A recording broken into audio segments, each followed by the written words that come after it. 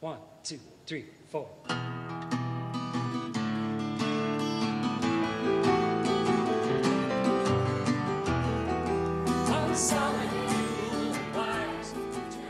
There's never been an astronaut quite like Chris Hadfield. The 53-year-old Canadian has wowed the world from orbit, just as he thrilled these Toronto students last week. His 750,000 Twitter followers saw spectacular photos of Earth, and he shared almost daily insights into zero-gravity life. This is Shatner. Do you hear me? In one memorable video, he joked with William Shatner, the Canadian actor who played Captain Kirk on the 1960s TV show Star Trek. But all you have to do is flip yourself upside down. Chris, the next question's coming. With Hadfield's mission ending, attention now turns to the next Canadian astronauts. 2 of them are in training right now. But there's a problem. The cost of a Russian rocket trip to the International Space Station is about a fifth of Canada's entire space budget. There are no plans at all for the new astronauts to go aloft.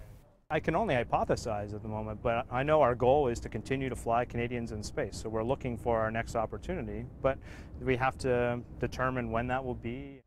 Canada is proud of its role in space exploration, from its first satellite, Alouette, in 1962, to the Toronto-built robotic arm in the shuttle.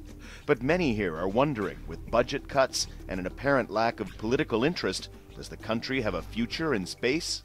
The Canadian space program, for whatever you might want to define it as is right now, is really at a crossroads. I mean, it is looking for direction from the top to get those priorities sort of decided upon so that we have adequate guidance for academia, for industry, and for the space agency itself.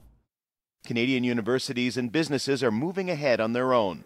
They're sending satellites up on Indian rockets and making lucrative technology deals with other countries' space programs. Chris Hadfield made space cool in Canada. The country's waiting to see if the government even tries to take advantage of that. Daniel Lak, Al Jazeera, Toronto.